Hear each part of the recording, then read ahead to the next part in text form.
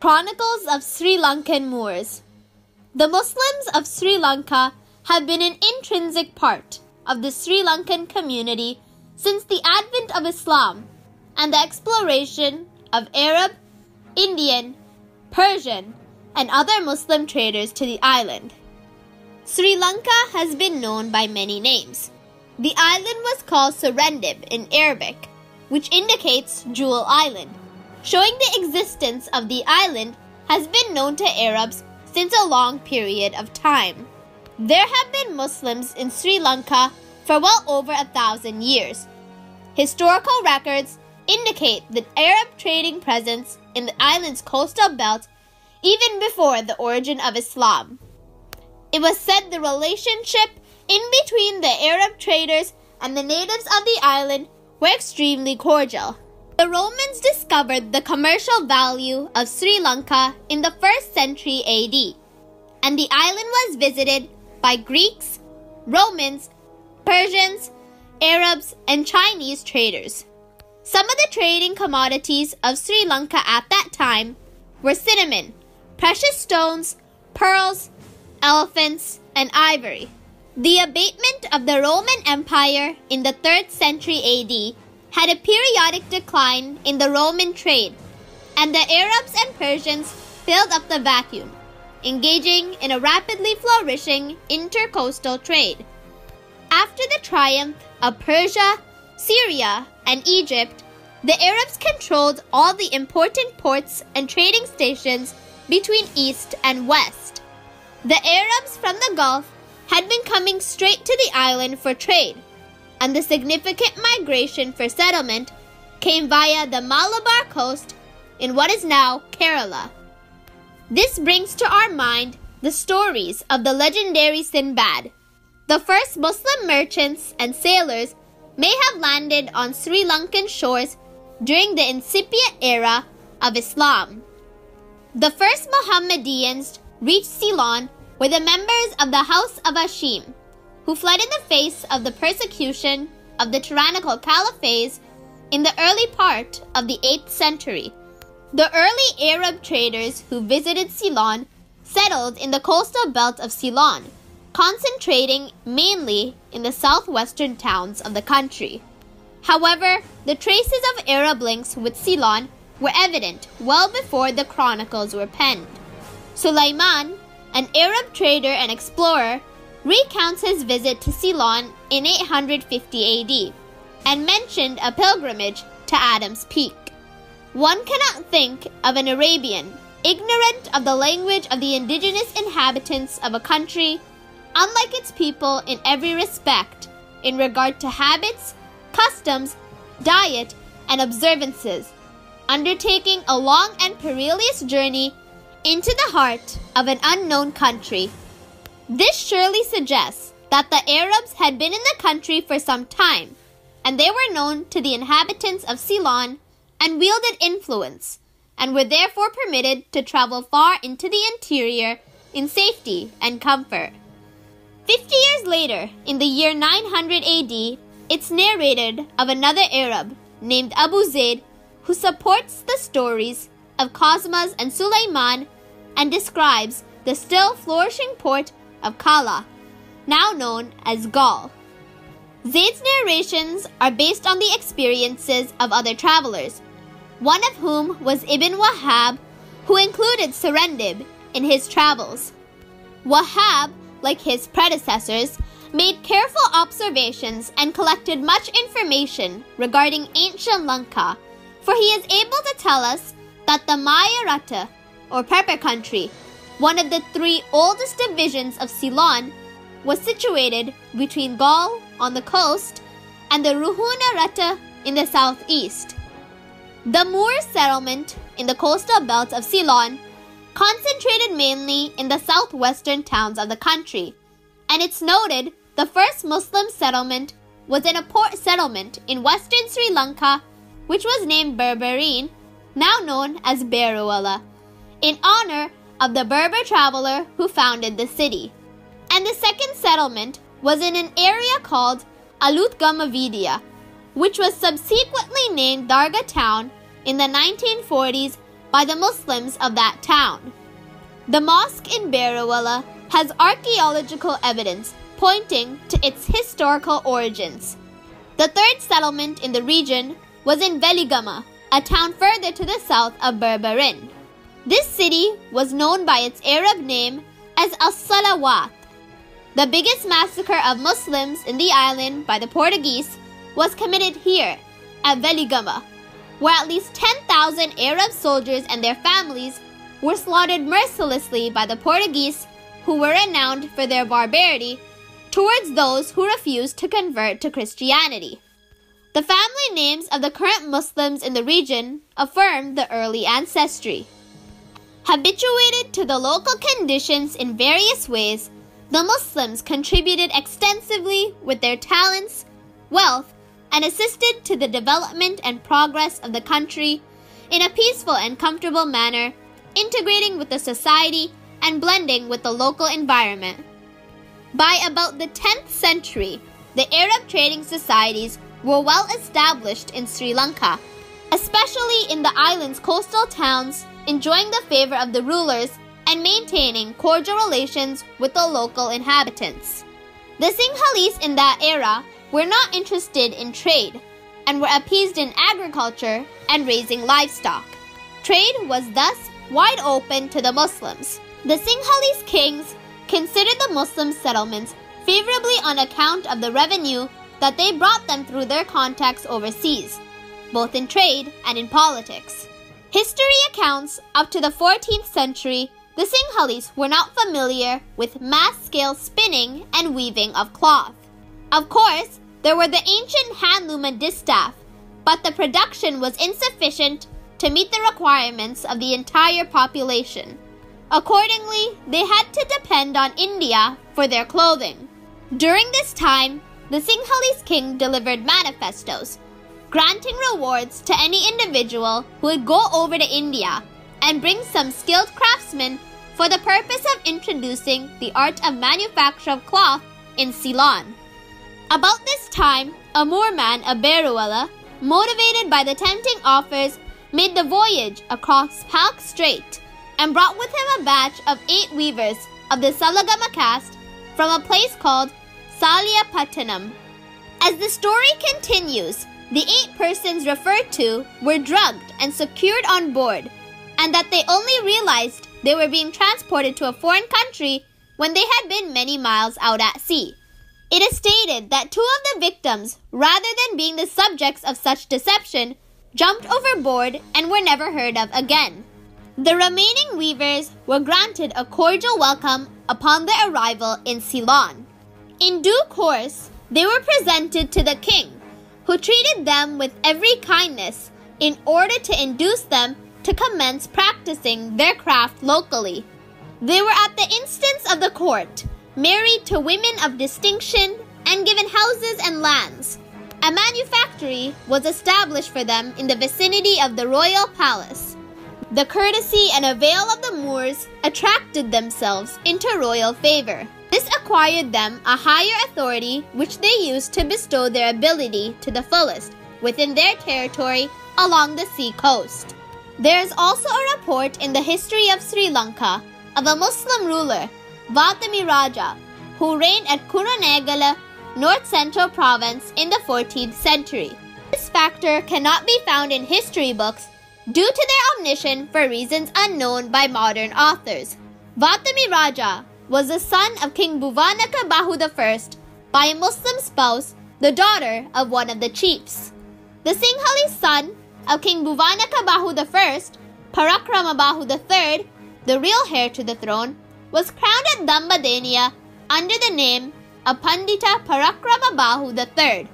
In order to be rid of his stepbrother, Vatami Raja, he ordered that his eyes be gouged out. It is held that the author of the Mahabhansa, Ancient History of Ceylon, had suppressed the recording of this disgraceful incident. The British translator Mudaliar Vijay Singha states that the original Ola leaf script was bodily removed from the writings and fiction inserted instead. The blinded Vatami Raja, also known as Bhuvanaka Bahu II or Alkoner, abbreviated from Al-Langar Koner, meaning chief of Lanka of Alageshwara, was seen by the Arab traveler Ibn Battuta during his visit to the island in 1344. His son, named Parakramabahu II, Alageshwara II, was also a Muslim. The lineage of Alageshwara kings of Muslim origin ended in 1410. Although all the kings during this reign may not have been Muslims, the absence of the prefix Sri Sangha Bodhi pertaining to the disciples of the Buddha to the name of these kings on the rock inscriptions during this 100-year period may be considered as an indicator that they were not Buddhists. Further, during Ibn Battuta's visit, a Muslim ruler called Jalasti is reported to have been holding Colombo, maintaining his hold over the town with a garrison of about 500 Abyssinians. Colonial Sri Lanka. The influx of Portuguese in 1505 afflicted the Muslims in their status, from which they never again recovered, as the Portuguese regarded them as their adversary in trade and enemies in faith. When the Portuguese first appeared on Sri Lankan shores, the Muslims warned the king, Sangha, nobles, and the people of the potential threat to the country's sovereignty. The contest between these Portuguese and the Moors was an unequal one, as the Portuguese were trained and disciplined soldiers conversant with well-equipped weapons and modern war methods unheard of by the peaceful and industrious Moor. History records while the Portuguese tried to gain a foothold in Colombo, the Muslims even provided firearms, fought side by side with the Sinhalese, and even used their influence with South Indian powers to get military assistance to the Sinhalese rulers. The Portuguese expelled the Muslims from Colombo and forbade the worship of any other religion. Installing themselves in Colombo, the Portuguese commenced a vigorous campaign of the cross. The Moors were subjected to every torture and humiliation. The Moors made a huge effort to recapture their fort, carrying on a powerful attack, keeping the foreigners absent for a short time.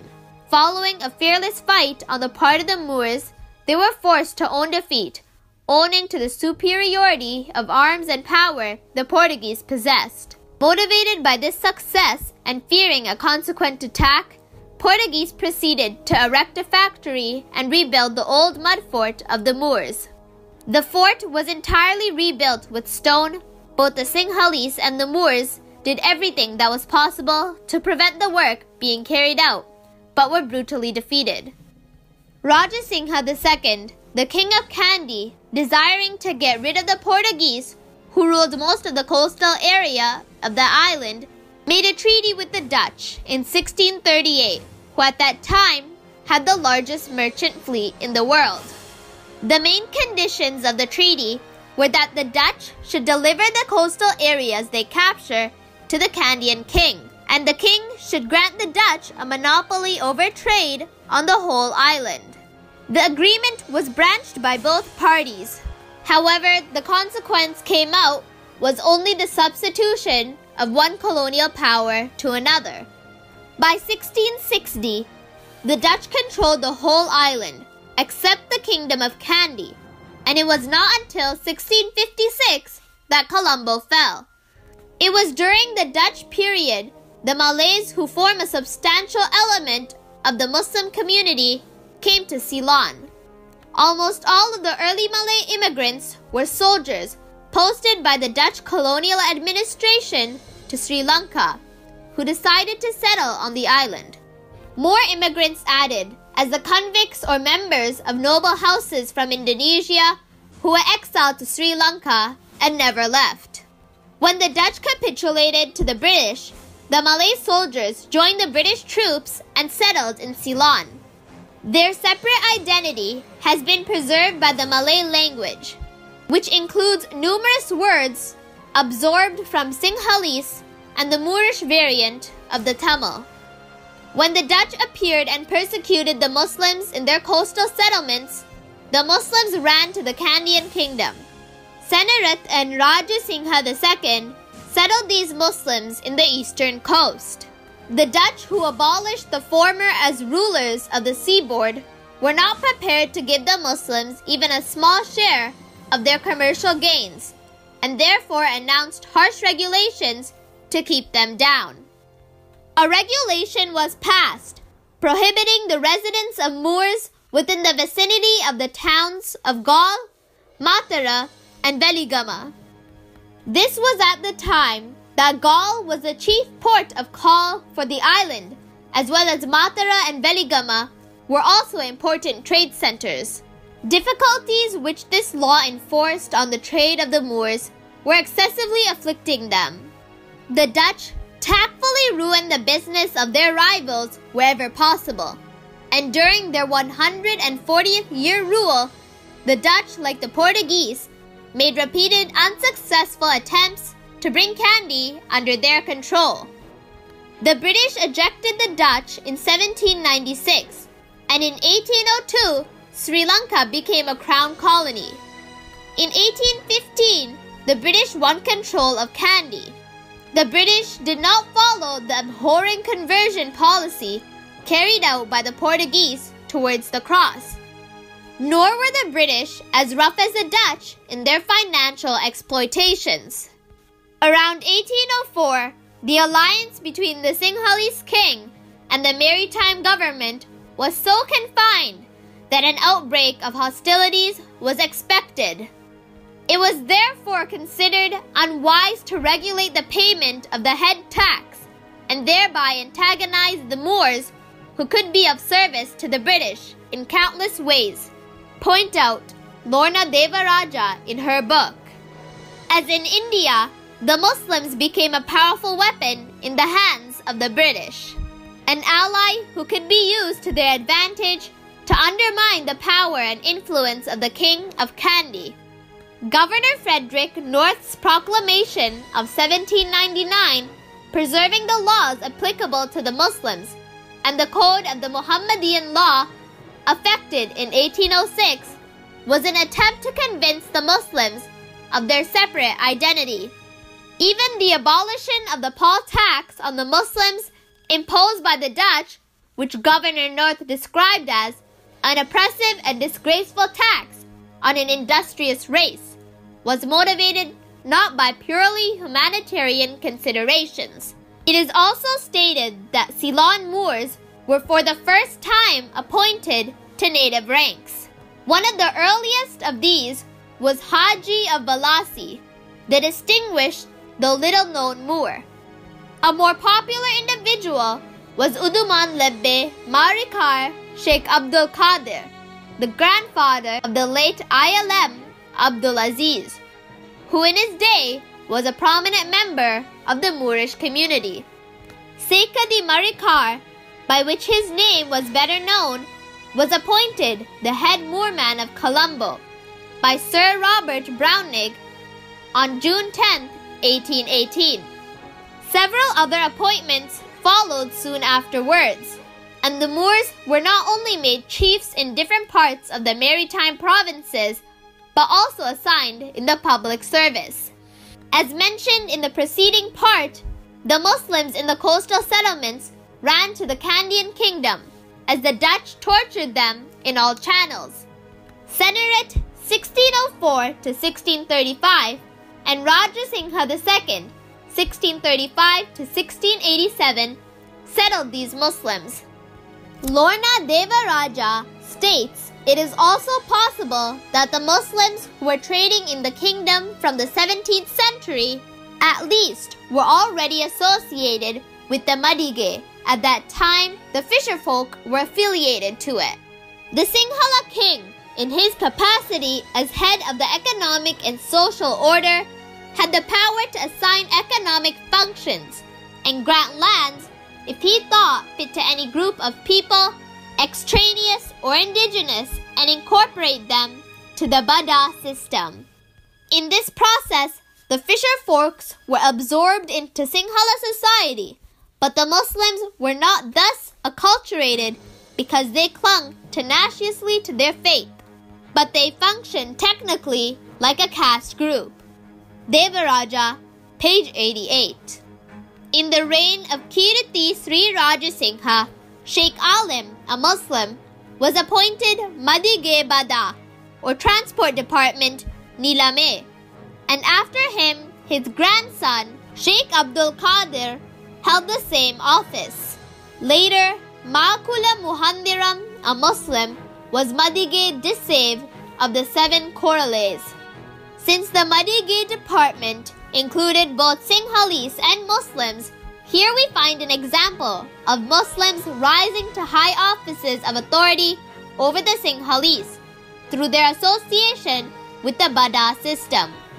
Obviously, race and religion were no consequence when it came to appointments. Although it is generally believed that the Muslims are versed only in the arts of trade and commerce, it will be seen that there were other areas in which they excelled, one of which was medicine. Certain Sri Lankan Muslim families had distinguished physicians among their members who rose to preeminence in the profession. In addition, Muslims also functioned as weavers, tailors, and lapidaries. A Muslim physician, Sultan Kuttiya, who was originally practicing medicine in Gaul, was invited to the Kandyan court, taken into royal service, and given land near Gampala, where his descendants lived till 1874, and were known as Gaul Vedarala, or the physician from Gaul. Although one cannot be sure about the numbers, it is reasonable to assume that there was a drift of Muslims to the interior in the 18th century as well. They made the Kandyan kingdom their base and traveled up and down for purposes of trade when conditions were not unfavorable. The first generation of immigrants married Kandyan women, and their offsprings, who were invariably socialized as Muslims, either intermarried among themselves or married new immigrants of the same faith. So with each generation, the Islamic identity was maintained and strengthened. Devaraja, page 97 and page 123. Muslims as functionaries in the Dalada Maligava, or the Temple of the Tooth. The Muslims were involved in the functioning of the Dalada Maligava. The service tenure register of the Kandy district, prepared in 1872, gives the names of the several Muslims who are occupying service shares belonging to the Maligava in return for service. The Dalada Maligava owned extensive lands called Maligagam, and the administration of these lands entirely in the hands of a lay officer called the Diabadana Nilame, appointed by the king from the Radala aristocracy. So in a large non-monetary economy, the services rendered to the Maligava were paid by the grants of land. The supply of salt and dried fish could be considered as a purely utilitarian service rendered by the Muslims and involved no religious or cultural significance. Two Muslims, Muhammad Lebbe and Uduman Lebbe, occupied the Lunudena Panguva, the share that supplies salt, of the village of Palle Gampaha Kahavata, belonging to the Dalada Maligava. The service attached to the share was to supply the Maligava with 20 measures of good, clean salt for the New Year festival. It is clear from the foregoing that Muslims were involved in the administrative and ritual aspects of the functioning of the Dalada Maligava. Devaraja, page 103 to page 107.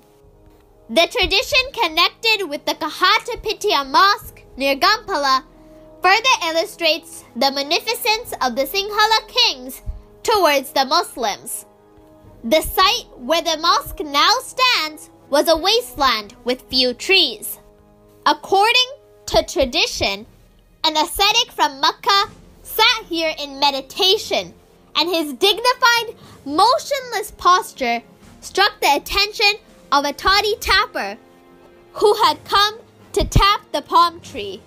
In order to ascertain whether this figure was alive or dead, the tapper is said to have sliced off the tip of his nose. The ascetic remained motionless. The following morning, the toddy tapper was astonished to see the piece he had cut off reattached to the nose. The tapper was overawed and related his experience to the king Bhuvadaka Bahu IV, who visited the ascetic and asked him what he needed. "Only a strip of land to lay my head on," was the reply. When the king wished to know the extent required, the ascetic threw his bangle, called the Sakkara Valalla, in 4 directions and indicated the area. This was granted, and the area is still known as Sakkaran Kotuva. The saint Baba Kuf was deified, and a tomb was built in his memory. Later, a mosque sprung up on the same place, and it continues to be a well-known place of pilgrimage. Also, many lands have been granted to more men representing high authority within the kingdom. The Linde Kotuwa Gedera granted to Abdul Quddus in Gampala and several other offerings made to dignitaries shows how the Kandyan king showed remarkable contributions and tolerance towards the Muslims. There are several Muslim families in the Udurata even today, bearing the family names Muhandiram Lage, Vidana Lage, and Lekam Ge, all of which signify their official connections in the past. And as we examine this long odyssey of Ceylon Moors, it reveals a kind of saga where the foundation of an old community has been laid by early Arab traders.